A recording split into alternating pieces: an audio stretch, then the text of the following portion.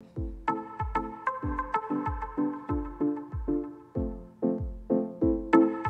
you guys, it's Vijaya, and in today's video I'm going to show you how to make peas pulao, which is a rice dish featuring green peas. This is one that you guys have been requesting for quite some time now, and it's a very simple rice dish that I like to pair with things like butter chicken and chicken tikka masala, that's what I'm trying to say, and Lamb Rogan Josh. It's very simple, very flavorful, but really delicious. But before we get started on the recipe, don't forget to hit me up on Instagram if you want to follow all the recipes that I'm making as well as my day-to-day life. And of course, if you're looking for the full recipe, just click that info box down below and everything you need is there. Let's make some pulao. So just like with any other rice dish I prepare, it's time to rinse our basmati rice. Some of you guys may refer to it as basmati, but my mom would kill me if I pronounced it that way, so we're gonna stick to the traditional form of basmati. Okay, so I have a little bit of rice in this bowl, and I'm gonna add some cold water, and we're gonna rinse it until it becomes sort of cloudy. That's all of that starch that's being released, and we're gonna keep repeating that process of rinsing, draining, rinsing, and draining until the water runs clear.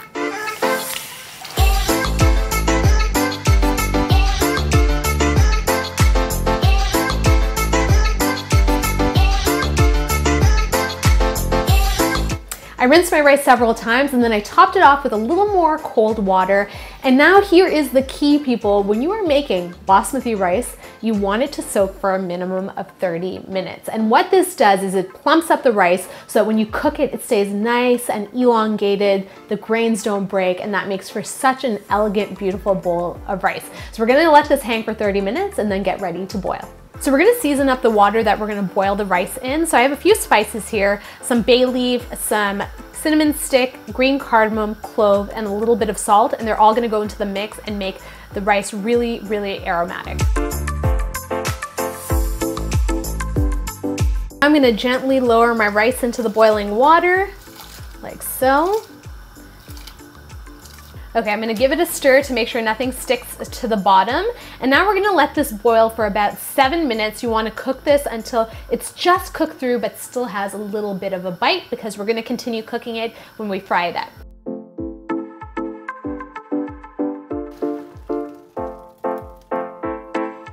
Okay, so I just drained my rice and I've set it over the top of a pot just so that it air dries a little bit before it hits the frying pan. And to my frying pan, I'm gonna add a little bit of oil. And we're gonna do what I call tadka, or seasoning of spices, or tempering of spices, okay? So you want this oil to get nice and hot. You really want it to dance in the pan. And then we're gonna add some cumin seed. And as you can see, that cumin starts to crackle right away, and it's gonna crisp up and get such an amazing texture, as well as release all of its amazing aroma. And that literally takes 10 seconds. So we're already there. Now I'm gonna add my green peas. They are frozen. And give that a nice stir.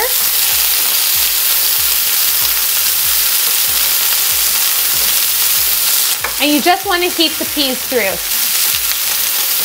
So my peas have this vibrant green color. We don't want to cook them any further. We want to maintain that greenness. And in goes my rice. And we're just going to scatter it in, increase my heat to high, and we're just gonna gently fold all of the ingredients together.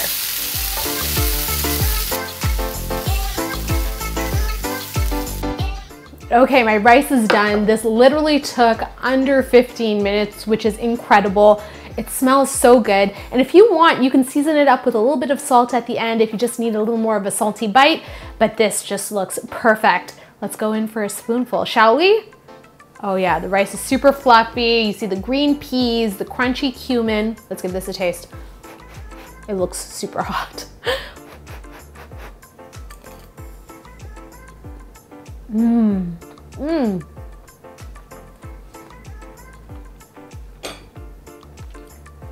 The rice is perfectly cooked. It still has a little bit of bite to it, which I absolutely love.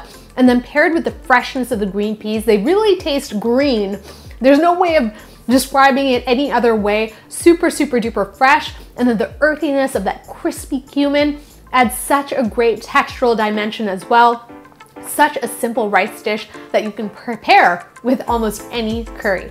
I hope you guys enjoyed this recipe for peas pulao. If you did, feel free to give me a big ol' thumbs up. You know how that makes me feel. If you're new to the channel, thank you so much for joining us. Please subscribe for more videos. As always, if you have a question, comment, or request, leave it in the comments box down below. Until my next video, I will see you all later. Bye!